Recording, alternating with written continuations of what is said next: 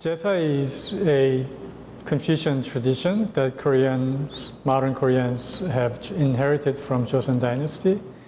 It is a death ritual for the deceased, as well as for the commemoration of the dead. On the days of New Year's celebration, as well as Harvest Moon Festival, we also conduct something similar. They call it chare, but in essence, it is the same kind of practice where families gather, they clean the house inside and out, and prepare fine foods for the ceremony. And during the ceremony, we would do repeated bowing and recite a prayer, and pray for the souls of the dead. In contemporary South Korean society, Jesa has rather become controversial because of its patriarchal nature. Women do most of the work, only to be excluded in the actual ceremony. Women would just sit or stand by the side and watch the man conduct the ritual. So nowadays, some women, in fact, mothers, would participate in public protest, asking their future generations to stop doing this, what is considered outmoded, practice, a patriarchal practice, that is. For me, it was, at personal level, an important occasion, a respite from the violent society that I was growing up in during the 1970s and 80s, where the military government and their practice of oppression was pervasive throughout the society, so that within schools, playgrounds, everywhere, violence was a norm. And for me, as a young child, these moments of Jesa, especially the silent moments, provided me with moments of break from those horrific and traumatic experiences in the everyday life. So that is my personal take on Jesa to some extent. I began this series of Jesa paintings about 10 years ago. As I mentioned just now, I believe it was one of the most earliest and most profound experience for me as a child. Watching my late father, performing Jesa, it was clear to me that he was intending to demonstrate how Jesa is supposed to be conducted. And he was rather very solemn, all dressed up in Western suit. And, he would, in some way, subtly brag about his ability to memorize some 20-minute long prayer while, leading this, ritual. And we were sort of forced to, my brothers, that is, my brothers and I were forced to follow along and, sort of, there's a kind of give and take response to these prayers that he would lead.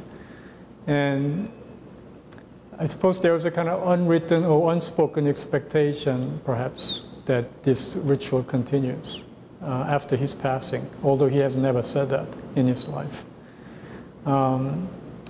Anyhow, I think that solemnity, the seriousness of the occasion, brought me very clearly that this is very different kinds of experience than everyday life experience. And I think the way it was imposed on me, I think I got it very clear. I got the message very clear that death is very much part of life, early on, maybe as early as I can remember when I was about 5 or so. That death is a continuation or part of life, and that this fear of death, perhaps, even though I couldn't articulate at the time or even recognize it clearly, perhaps, that death is impending upon us, upon everyone. This fear of death drive might perhaps be the kind of primary motive or motivation behind my work. When I recognized that I was engaged in this practice this is something really profound, something greater than what I am, who I am, but something that art is about. You know, if you look at collections of art objects at the Metropolitan Museum, for example, these objects were part of daily rituals in other countries and other cultures and societies. And once when they were selected and brought into a museum and designated as art, we see them, we regard them as art. But in fact, this important art was very much part of life and about death. And I thought this was something that not many people have considered as a legitimate subject of art. And I wanted to embrace that because this was very much an important part of my upbringing. All of these paintings were based on my experience of witnessing those Jesa in person in Korea. When my family immigrated to North America, first in Canada initially, and while my father was alive, we did continue the Jesa. I do recall some of the scenery has changed because we were suddenly living in North America. So there's a certain, fruits that were available in North America, started to appear on the tables. But then the landscape, the domestic scene in which the Jesa takes place would change because, it was no longer in Korean homes, but rather Western homes. After my father passed away, we did continue, but as my mother got older, I think the degree or the extent to which the food was prepared became somewhat not casual, but not as extensive, perhaps, because these dishes prepare a huge amount of efforts to prepare. My mother is still alive, but we encourage her to go easy, and also, sisters-in-law would try to help her. After I married and formed my own nuclear family, I have never dared to ask my wife to prepare Jesa to remember my side of family only, right? Perhaps ideally, it might be worthwhile for me to try to cook for Jesa, for my parents or my ancestors, or even my wife's, family. But that's something I have not tried yet. And maybe painting these images might be an excuse to postpone that revisionist attempt at Jesa. Earlier, I alluded to my father's demonstration of ritual. And my father and mother are devout Catholics. And as I was growing up, I have seen on many occasions my parents associating with priests, nuns, and bishops of Catholic Church in Korea. And many of them frequented our house. In 1984, Pope John Paul II visited Korea to consecrate 103 Korean saints. I suppose most people do not know the fact that there are more than 100 Korean saints after whom they could name themselves. That fact, indicates the extent to which Korean Catholicism was deeply involved with the tradition of Jesa. I mean, what I mean to say is that these saints were executed. In fact, they were beheaded because of their refusal to renounce their faith in Catholicism in 19th century. So Pope came to honor their lives. It's an aside, but an interesting fact. In my mother's house in Toronto, there is a sofa set on which that Pope has sat, and my father brought it home. And also a 3-foot-tall statue of Virgin Mary on which the Pope has signed. and that object is, included in this. I mean, the photographic, representation of that object is included in this exhibition. My father read this particular form of Catholic prayer that is very cryptic if you actually look at it. I mean, earlier when I was a child, I didn't really understand it, but it is, written in and spoken in this archaic Korean language. The ways in which words are addressed are not often used these days. But some of the pronouns, like names of saints, they refer to, Western Catholic saints like John Paul II, or saints like Paul and Peter and John and so on and so forth, as well as female saints, and names of places like Israel and Jerusalem and so on. So these foreign-sounding names are mixed with, archaic Korean language. And this is a very hybrid product of the bygone era that we continue to practice. And I recognize that even Jesa, at least the way it was practiced in our house, as well as I presume many Catholic families, they're actually really practicing a very hybrid cultural form.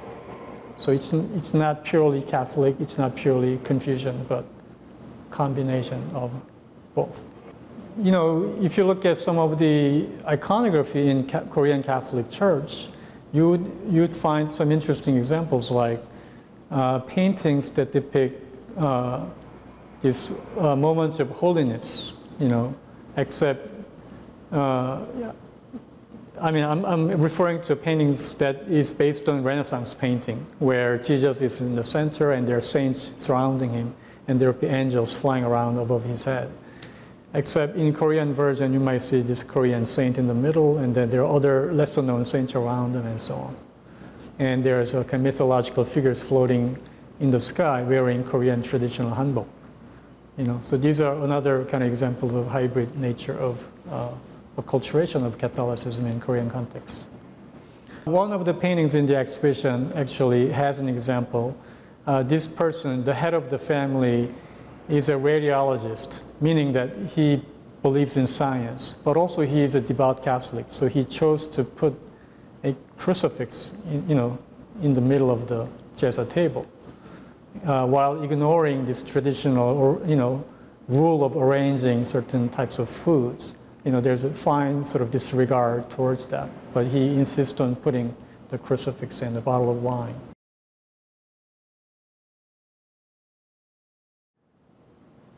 Of course, as a child, I was maybe led to believe these doctrines of Catholicism, as well as to follow blindly the rituals. Now, after I grew up, I stopped going to church. I recognized that I was not so much interested in the doctrines or theologies of the church. I suppose I'm more interested in East Asian ways of life or ways of looking at the world. I am more interested in the form of rituals than the religions per se. I think, when you pray, you bring your hands together in order to bring your mind to focus. I think that it is mind that follows the body. Like by making certain gesture, you are following that gesture. Your mind is led by the gesture. So it is the body that leads the mind rather than the other way around. And I think I'm fascinated by that. I'm fascinated by the ways in which an individual becomes part of the community when in a religious context or spiritual context. Korean-born philosopher based in Germany, Byung-Chul Han, talks about how in religion you become part of a community without necessarily communicating. And I think that's exactly what I experienced during Jesa. During moments of silence, I would be sitting there or standing there or bowing my head to the floor. without saying anything, but I'm implicated by that gesture that is shared by everybody. And we're not saying anything, but I'm part of that community. And this is in direct contrast to the ways in which our contemporary culture, there's so much communication through SNS, but there's no community. At best, maybe there's an echo chamber. I think that what religion offers me is that moment of silence, during which I hesitate, I don't know what I'm doing, so I look to the elders for their leadership. And I think it's through that hesitancy that I discover how to move on, how to continue. And I think that is the essence of the ritual that is collectively shared, as well as an essence of the tradition. Tradition can mean so many different things, and everyone has different kinds of relationship to traditions. Many people, I believe, have fraught relationship with tradition. In the Korean context, perhaps unlike many other countries that are not part of the West, tradition has become a dilemma, I think. Tradition is a modern invention, if you will. When the non-West encountered the West, they had to establish their identity. And I think that created the sense of tradition. What they've been doing every day on a continuous basis has become a tradition, which they had to overcome in order to westernize or modernize. So that if you look at Korean history, tradition, such as the subject of the paintings in this show, or shamanism, for example, these were considered obstructions to progress. So tradition became a kind of polar opposite of progress, rationalism, and moving forward. And tradition is to be shunned or to be even scorned at, something to be brushed off or something. And ironically, the military regime in South Korea in the 70s tried to abolish this kind of traditional religious practices, while at the same time they selectively embrace the patriarchal nature of this tradition called Confucianism in this context.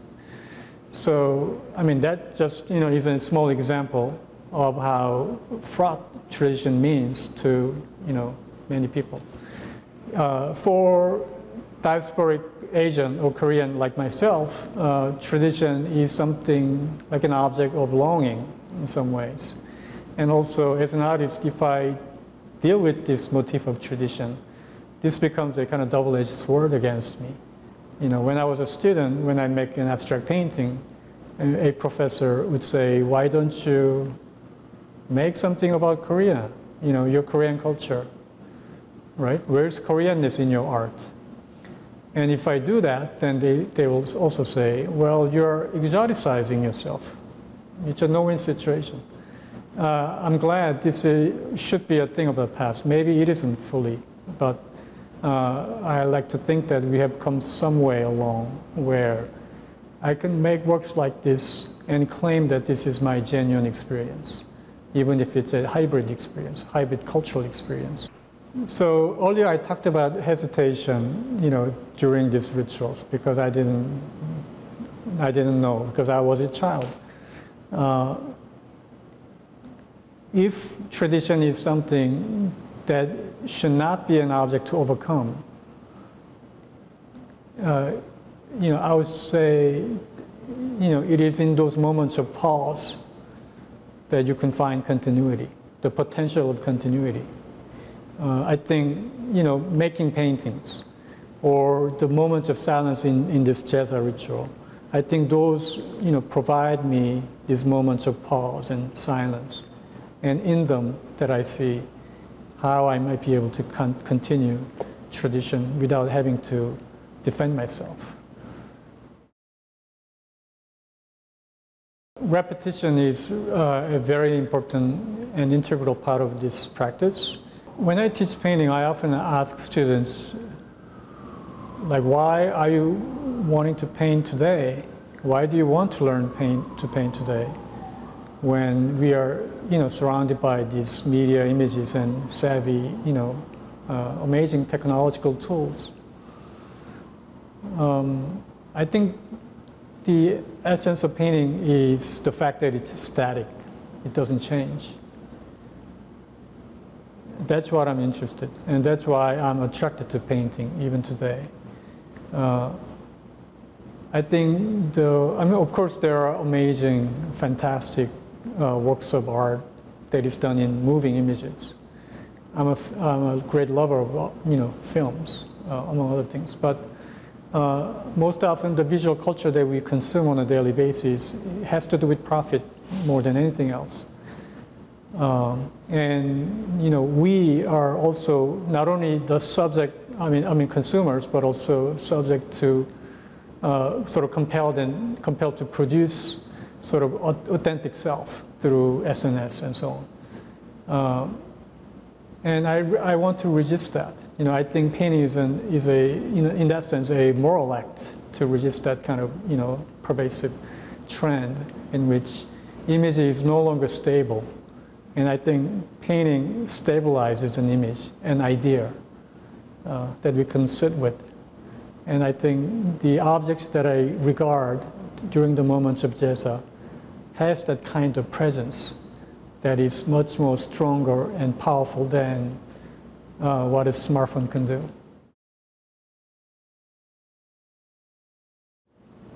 The title, the share for those who remain, refers to sort of complex feelings about what to do with things that you inherit after someone passes. I think people probably somewhat older would recognize when grandparents pass away or when your parents pass away, you inherit all these clothes and books and the papers, letters, personal effects, right? Items that were dear to him or them or not. What do you do with them? How do you dispose of them? Do you throw them out, or do you donate them, or do you keep them the way parents keep their children's clothing as treasures? There's a certain moments of hesitations, and certain decision has to be made ultimately. And this could be a burden on the person. I'm not sure. Maybe there are other ways to think about that.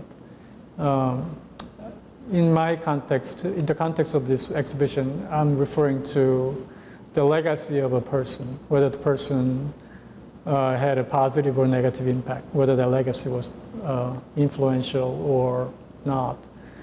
What do you make of the person's passing?